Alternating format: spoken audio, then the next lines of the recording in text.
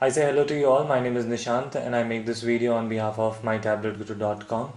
So you want to know that how to factory reset or master reset your Android tablet PC, but there is only one way to perform this master reset for most of the Android tablet PCs these days, which is by pressing the power button and the volume button together for some time.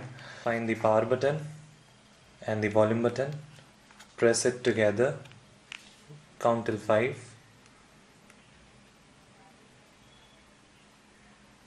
You may have to wait for longer time period. It varies from tablet to tablet.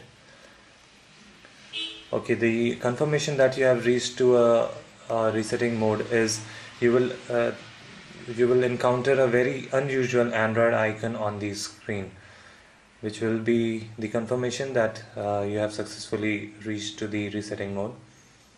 Now you'll have to wait for some time. This time period also varies from tablet to tablet. So there we go. The tablet is successfully reset now. The tablet is now restarting.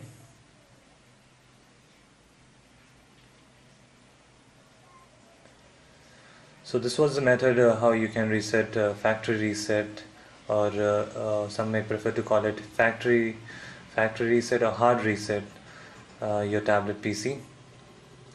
So that's it in this video. Like this video if you are helped with this video, and also do not forget to subscribe our channel for more and more informative videos which will be keep uploading on this channel. Thank you.